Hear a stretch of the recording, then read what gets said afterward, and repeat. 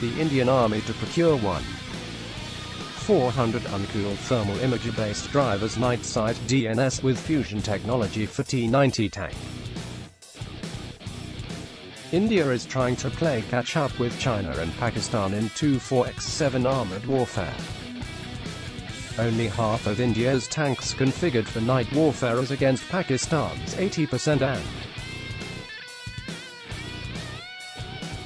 China's 100%. Night blindness for Indian armored formations will become a thing of the past as the Army has revived the process to equip its main battle tank T-90 with high-tech night this year. The Army wants to procure 400 uncooled thermal imager-based driver's night sight DNS with fusion technology for T-90 tank to assist the driver in tank operations at night.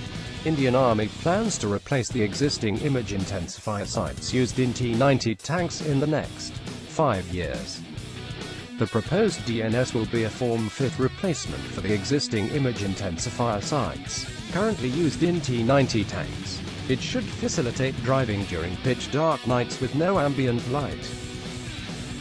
The T-90 tank driver should be able to clearly view the area in front with adequate depth perception while driving over undulating terrain with the help of an uncooled thermal imaging sight meets the request for proposal document. The uncooled imager is less expensive and relatively maintenance-free and are used for instant operations. At present there is no Indian company which has the potential of manufacturing even in collaboration a DNS of the type that the Indian Army wishes to purchase. While Defensive Research and Development Organization has developed an uncooled DNS, it is not clear if the technology has been shared with any Indian company, says defense analyst Brigadier Rahul Bonsal, retired. DRDO has developed uncooled thermal images-based DNS for tanks of range up to 150 meters with field of view 45x34.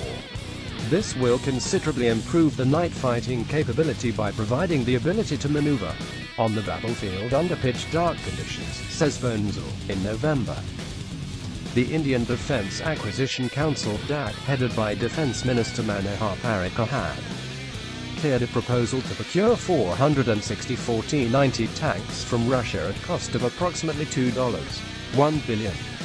Almost 500 T-72 tanks currently serving the Indian Army need to be replaced by year 2020, but the delay in development of indigenous main battle tank Arjun Mk2 has forced Indian Army to increase its